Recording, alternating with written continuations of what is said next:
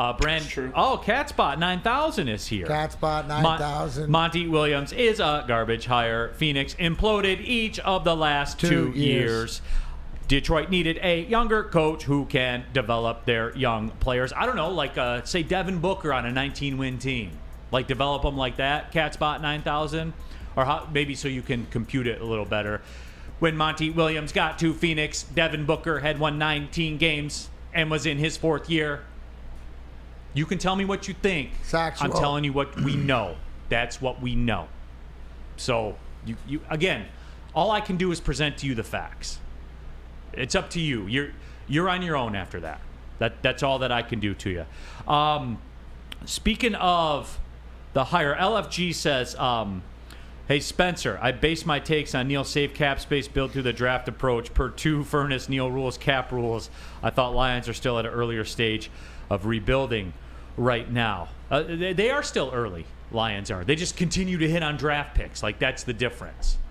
I would argue that the Pistons, again, through the crowd, everybody likes the setup with the 2 guards and Jalen Duren. Everybody likes it. Did he miss on one? Yeah, he missed on one. Killian. By the way, you know who else is a winner in all this? And you won't like this. Killian Hayes is a winner. I like Killian. In this too. Flannel doesn't. In terms of running that style of offense. Then you might not like it, Sam Flannel. Can you shoot 40% from the field one season? Maybe 30% from 3 one season. That is a non-negotiable for me. Until then, get him out. Done. Bye. Don't care if Monty Williams is there or not. He's past it for me. He is past that bridge of any redemption for me as of now. He's going to be your defensive guard. He's gonna be your sub for Ivy when they got to get a stop. Okay, but that doesn't nullify if you shoot that poorly from the floor. I'm just telling you how I think it's going to go down, Flannel. And yeah, he might be able to get a few stops that Jaden Ivey wouldn't. But when you shoot that poorly from the floor, it doesn't matter what else you do. It's like in baseball when your on base percentage is in the 2s. It doesn't matter much what else you do. Get that up first. Hey Flannel, do you speak French? I do not speak French. I knew you hated Killian Hayes for some reason. Jealousy. Speaking I guess French. I don't like That had to be it. I knew there was something over there. Blade Noisewood says the one thing I agree with Sam Flannel on is Killian Hayes. We're not doing the Killian thing today. All right, everybody. But does this not give him more of a fresh lease on life? You know, I think it complements his skill set. Does it complement the coach and the way that he wants to do the 5-second offense or the 5? What do we call it? Half-second offense. Half second? 0.5 second, yeah. But 0.5 second does it play into Killian's game? Yes. And does it not turn into? I'm sorry that Killian, and Sam's right. Stats are stats, and he's proven that, so he can go down. But you mentioned something about defense, about subbing in, about building a team. We're mentioning you asked 3 guys. There's the rest of this team around him coming in there that have to play, and it's guys that can play under the system. Right. So maybe it's a blessing because it gets sort of a newer lease on life. And if Monty Williams is the guard whisperer, isn't that the guy you need whispered to? Yeah. Nolan says this coaching move is the same old Pistons move. Give me the why. Like, it's easy to say that in a text thread. Give me the why. I'll wait.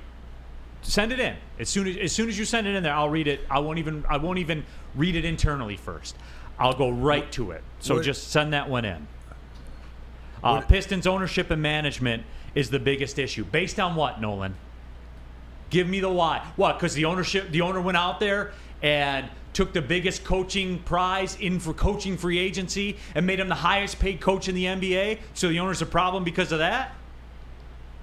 For real? Maybe because he did it again with Dwayne Casey, right? You know what I'm saying? Just going out where they're just looking superficial, going out and getting the best guy out there. Casey off his coach. What else can you do? No, I understand, right? You're going out and getting the best thing and putting money and investing in. If it's like he said, doing the same things that Pistons always do. Well, to the point, yes. You mentioned it earlier. Tom Gores went out and brought arguably a national person in Blake Griffin here. Didn't work out, but he was willing to spend the money. Went and got Dwayne Casey. He was supposed to make this the young guys. It didn't work out. Now he goes and gets Monty Williams. We got to see if it works out. So I guess to his point, yeah, he's doing the same thing, spending money. Right? Spending money. It's all you can ask for, man. It's all you can ever ask for from an ownership group. But yeah, so the story is, and this would be an issue if your coaching salary had anything to do with your salary cap, but it doesn't. So this is just billionaires, and what are the Pistons worth? Oh, over $1 billion now, yeah. Right. And what did Gores get him for? 300 million? Some change. Yeah.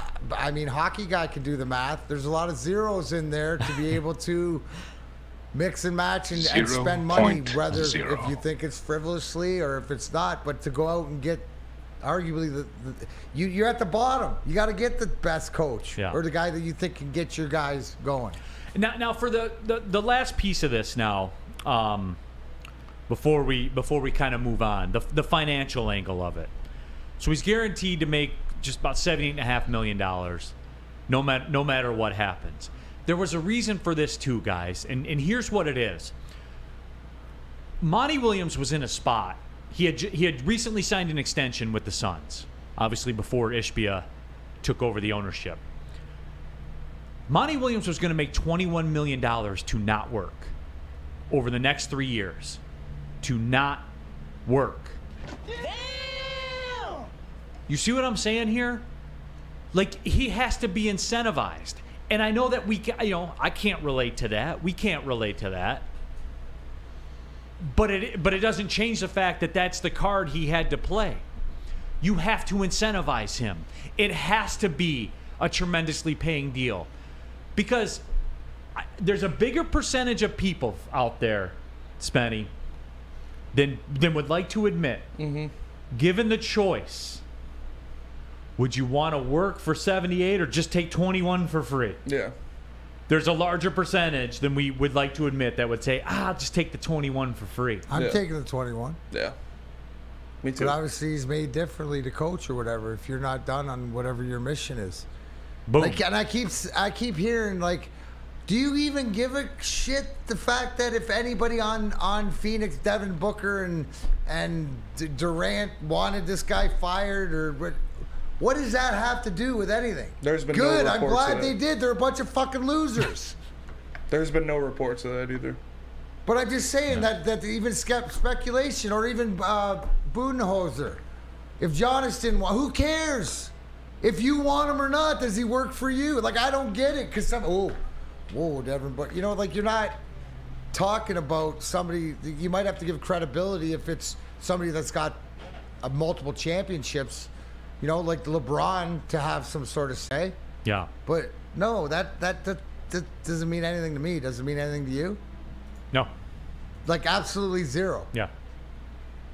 No. Either do the job, you either set up. The way you break it down, Neal, the way that the stats, the way that what we came out of, anybody else, the most poignant 28th overall team, that you hold the ball, don't move the ball, and you got a guy coming in that's going to say move the ball. We all thought we got to get better defensively, but maybe it's the pace of play and the decision making that makes us will get us better defensively. Right. This is the guy. 100%. 100%. And Brandon Katz says Williams is still getting paid by Phoenix. Coaching contracts are guaranteed. Yes, Brandon, I'm aware of that. I understand the structure of how they work. You need to understand life in the real world to where if you have to be incentivized to go do it. No matter what, he was getting $21 million. You see what I'm saying? To come to Detroit, you got to pay a tax. When you're a 19-win team or whatever the Pistons were this year, you got to pay a tax. When Pudge Rodriguez came to the Tigers, when Magli Ordonez came to the Tigers, guess what Illich had to pay? A tax. You have to. That's the way that the real world works, Brandon. I would like to think I would be the same way. I got to be incentivized to do the thing. The only way it works different is if you are a championship team and somebody wants to come to be the caveat at the end of their career, right? Where you have something to offer them. All that Detroit had to offer Monty was, here's the roster and here's your bag, bud. Right. Here's your bag. And it comes down to this too, Aaron S. And this was out there too. Monty Williams said didn't want to go to any team. He wanted a year off. We had to make him a huge offer not to take that year off. Guys, this is how negotiations work, and supply and demand. Monty Williams was the supply. The Pistons had the demand. That's it. That's all. There's your big free agent signing. Arguably There one you of go, the biggest man. free agents out there. It is. It No, is that simple. And seriously, when you're building, so now at least you got some sort of foundation and something that's different. And I can't wait to see it, man. I can't wait to see Kate Cunningham run I can't this wait offense. to hear these guys because let me reiterate. You know what I care about? I care about the players in the Pistons locker room and what was the conversations with Troy Weaver when it was about get Monty, because I am reading the tea leaves saying that they were like, no, we really want him. No, we got to get him. We got to get him. So the owner, knowing that your guys that you're counting on and your Cades and your Ivies and your Durns in that locker room wants this guy. It's the same, isn't it a lot to the beginning of what we're dealing with, with the Lions, having the right coach, having the guy, even though that guy started from the beginning. But it's culture, and it's about your players and getting the most out of it. And I think Monty Williams is perfect for here.